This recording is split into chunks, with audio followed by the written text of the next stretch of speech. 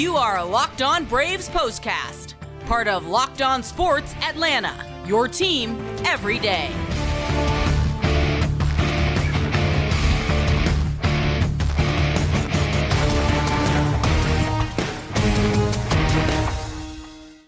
And hello and welcome into the Braves POSTCAST, part of Locked On Sports Atlanta. Grant McAuley and Jake Mastroianni coming your way on a Friday night after what was a wild night of baseball at Great American Ballpark. Unfortunately for the Braves, they came up on the wrong side of an 11-10 score, but it was nothing if not entertaining with the two hottest teams in baseball hooking up for this weekend series. And if this is any indication of how all three of these games are going to go, I advise you to go ahead and buckle in because this was a crazy one.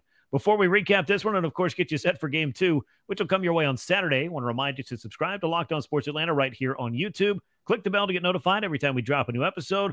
Go ahead and tell a friend if you enjoy the show. We appreciate that. It helps us grow. And you can hit that like button, too, even if the Braves don't come out on the right side of the score. This was one that had an awful lot to unpack. And for baseball fans, if you were just looking for something wild and crazy, well, the Reds and Braves, they gave that to you on Friday night. Also, make sure you subscribe to Locked On Braves wherever you get your podcast. Jake, I know that the Braves like to win more nights than not, obviously. There's your first obvious statement of the day. But when you go up by 5 in the first inning, you feel like you got a pretty good shot. But this ballpark, anything but a given to grab a lead, you got to hold on to it, and you might have to grab a few more before all's said and done. And the Braves found out that this Reds team that had won 11 games in a row coming in, they're a pretty legitimate threat in the National League Central and beyond. Yeah, they're just a fun team right now. I mean, I hate the Braves have to take the brunt of this one, but I think it's, great for baseball, great for that Cincinnati fan base over there that's obviously been down for a while. But just a really fun game in general. Elly De La Cruz put on a show. Yep. But yeah, the Braves go up 5-0. You kind of expect to win those games, but when you walk a lot of batters, hit a lot of batters, as you mentioned, in that ballpark, bad things are going to happen. Yeah, we always talk about it. You give teams extra outs, you give them extra base runners, and doing it in that park, you're just inviting trouble. And the Reds were happy to provide it with a slew of home runs on this night. So let's jump inside the box score because the Braves, they had a slew of home runs as well. Game number 75 of the year, game 1 of 3 in this 3-game set over the weekend at Great American Ballpark against the Reds. Braves dropped to 48-27. That's 21 games over 500. They still got a nice lead in the NL East despite this loss. 10 runs on 16 hits. You like your chances with those numbers. No errors, 7 men left on base. The Reds, though, 41-35. 11 runs, so just 9 hits, but as Jake mentioned, walks and hit batsmen, those came home to haunt the Atlanta Braves. 1 error, 6 men left on base for the Reds. Alex Young picks up the win in relief. Neither starter really factored in this game. A.J. Smith-Shawver and Luke Weaver both got knocked out in the 4th inning. Young is 3-0. Colin McHugh takes the loss, drops to 3-1 as the Reds drop the 4 spot on him in the 5th inning. And then Alexis Diaz closing the door for the Reds, his 21st save. Game lasted 3 hours and 14 minutes. But, Jake, I mean, I've got a lot of stats on this page in front of me, but one of them that really caught my eye, 43,086 fans for a June game for Cincinnati. That has to feel pretty good for that team, which has certainly given their fans, as you mentioned, a lot of reasons to cheer and a lot of things to be excited about.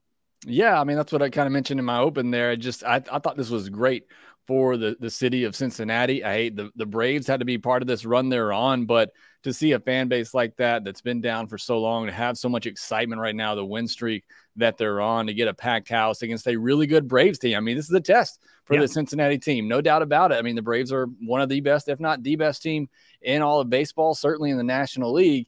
And it's a young team, and they believe right now. I think you're seeing that with the Marlins as well. A young team kind of coming up. They're starting to believe that they can win. You're seeing it with this Reds team. I mean, they fall behind 5-0 and come back like that. I think you got to give a lot of credit to them. And obviously that fan base being there, I'm sure helped out a little bit. So, yeah, really energetic crowd there. Really great for Cincinnati. Hopefully the Braves can come back and shut them down in the next 2, though. Yeah, the headliner of this game was Elly De La Cruz, and he's a guy that if you've been living under a rock, I mean, welcome to the big leagues to this 21-year-old kid who's a 5-tool phenom. I mean, he has the size, the athleticism, the power, the speed, everything you could want out of a superstar-level prospect. That's what Elly De La Cruz has brought, and that kind of, I guess, swagger and energy, whatever you want to call it, to inject that into this Reds team, because since he's come up, they're now 13-2.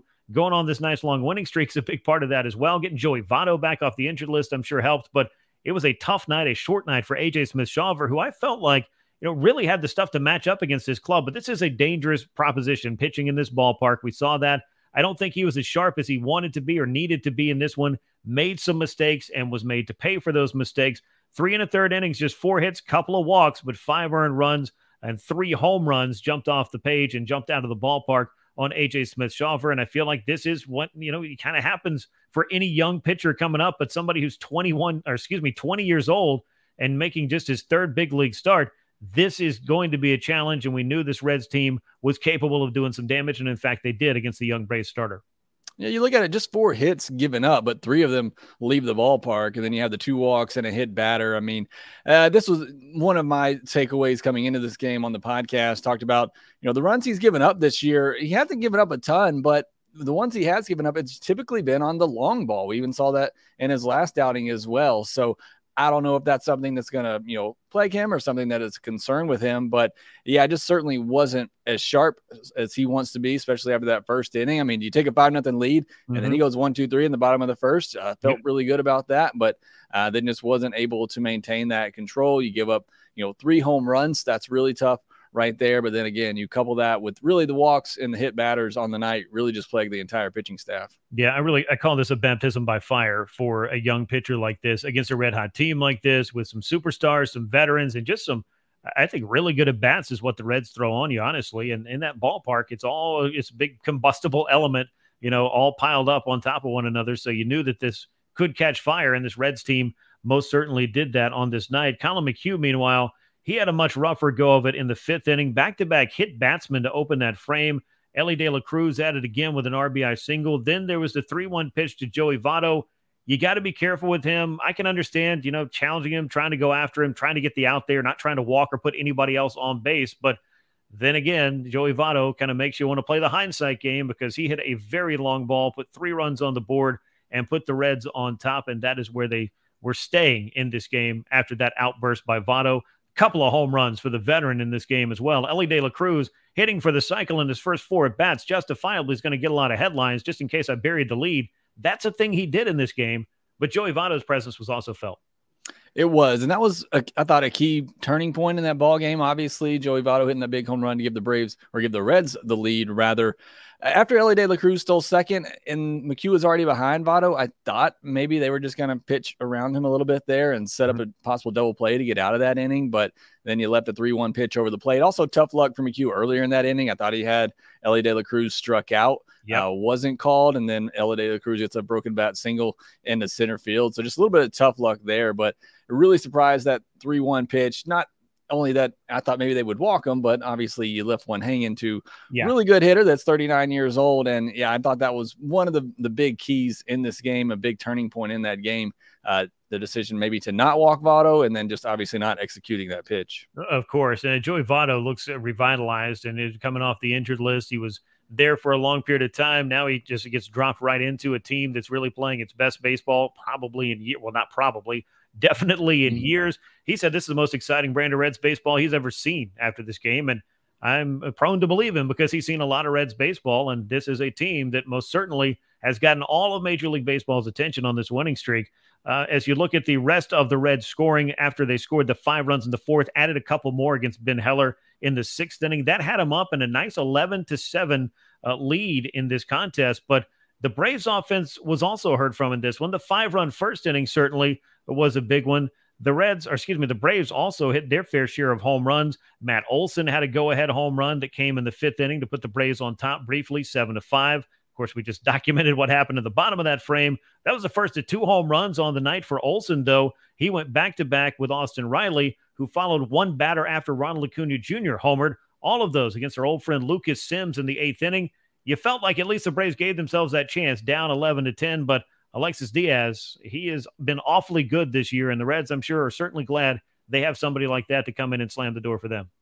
Yeah, we talked about it with this offense, though. They're never really out of it. I mean, 11-7 in the 8th inning, and you hit 3 home runs to get back within a run. I mean, that's just what this offense can do for you. I thought the home run by Travis d'Arnaud in the 1st inning was really big as well because it looked like maybe they might not get anything out of that or much of anything, and then d'Arnaud gets that big home run right there as well. So a lot of key home runs in this game. The Braves had 16 hits. They out-hit the Reds 16-9 in this game. I mean, offense clearly wasn't the issue in this one, but great to see some of these bats break out. Austin Riley, a 3-hit game. You mentioned Olsen with 2 homers as well. Acuña, a 3-hit game in this one and another home run. So again, offense not the issue here. Every starter had a hit.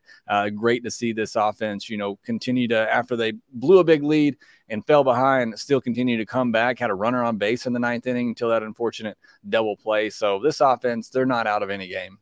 No, they're certainly not. And we'll talk a little bit more about the offense and go through particularly the night for Acuña, what it means statistically for him, the same thing for Matt Olson, as well as I talk a little bit about the winning streaks and a little bit of the history that we saw from the Reds' young phenom. But I got to tell you about one of our great sponsors, because this edition of the Braves Postcast is brought to you by FanDuel.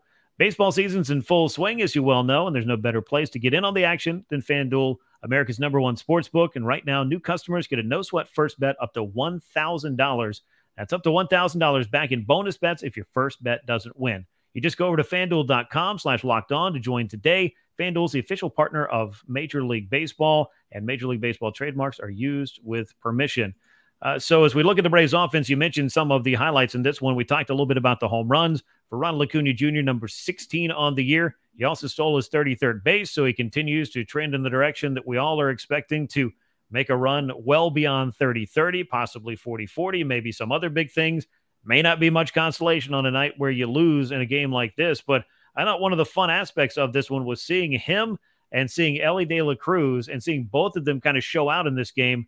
De La Cruz hitting for the cycle, first Red to do that in 34 years. He's played just 15 Major League games. He has made one heck of an impression on not just the Reds, but anybody that's had a chance to watch him from across baseball. One of the most talented young prospects in the game, doing a lot, and has gotten a lot of comparisons, Jake, to Ronald Acuña Jr. So kind of fun to see those two guys in the same ballpark, in the same game, going head-to-head and doing some big things, exciting things for their team.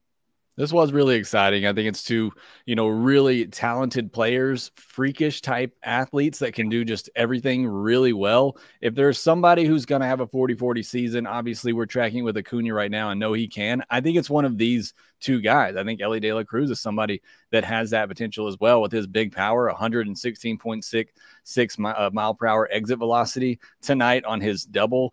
And yeah, exactly. And Acuña, I mean, we know what he can do. I think the only surprising thing about Acuña tonight is that his home run only went 368 feet. I don't know what he's doing out there. I guess he caught it off the end of the bat, but we don't typically see him hit one that's under at least 400 feet. But again, he's just, remarkable to get to see these two guys play against each other. I think it's a lot of fun for Major League Baseball. Like I said, I hated the Braves had to lose this one, but I think this is a game for Major League Baseball. You want to tune in, see two of the hottest teams in baseball, two of the most exciting talents in all of baseball. And I don't think you could have asked for much more other than for Braves fans to maybe get a win. Yeah, of course. And what's fun is I look down my Twitter and I follow and know a lot of people across the game of baseball, and everybody seemed to be tuned in watching this game. And De La Cruz, he's going to bring some eyeballs to it with what he was doing once you get kind of a cycle watch, I guess, if we want to call it, going on and doing it so quickly in the first 4 at-bats. That is also impressive. But just knowing what these two teams had done coming into this one and watching them square off, you don't usually get this kind of buzz, I feel like, for a late June game any season just about. But the Braves and Reds were able to put together something pretty exciting on a Friday night at Great American Ballpark. But as you mentioned, it was the Reds who came out on top in this one. One other play I did want to bring up, the Eddie Rosario fly ball that was touched by a fan. It wasn't going to get out of the ballpark, might have hit the yellow line or would have hit the yellow line, and probably, it could have carried him down to the outfielders, might have carried him away. Travis d'Arnaud had to stop at third, exchanged a few different tweets, went back and looked at it. Maybe it changes something. Maybe it doesn't. We'll never know. It would be nice, though, if you're a fan at a ballpark, if you go ahead and don't reach over the wall for balls that you think are foul or balls that you think you can catch. Let it get over the wall. Let it get completely out of play. Then go ahead and make your catch. That is my free advice for the night. And I think that was the second time it happened in that area. I think earlier in the game, a fan tried that as well and dropped their hat over the fence. So, yeah, let's keep our hands behind the fence. Let's not have any Derek Jeter, Baltimore Orioles home run type situations like back in the day as well. But, yeah, let's keep our hands out of the field of play. Yeah, go ahead and keep all hands inside the vehicle for the duration of the ride. But again, I don't know that would have necessarily banked on Travis d'Arnaud scoring there. It could have carried him right down to one of the outfielders. looking at the positioning, maybe it would have bounced away back toward the infield. We'll never know. But in a game like this, the Braves certainly, offensively speaking, did enough to win this night. But unfortunately, from the pitching side of things, the Reds got real healthy in the middle innings and took it to A.J. Smith-Shawver and to Colin McHugh in particular to build up a nice lead that they did not relinquish. Braves' 8-game winning streak snapped. It did tie their longest of the season, set back in April. Reds, with their current 12-game winning streak, their longest since 1957. So to say that they're on quite a run, the last time this happened, Gus Bell, the grandfather of current Reds manager David Bell, was a player for the Reds. Also, Frank Robinson was playing for the Reds back then as well in just his second year in the major leagues. That is how long it has been since the Reds had a streak like this. Surprising the Big Red Machine never did it. But, hey, the Reds in 2023 are enjoying themselves a little bit of franchise history.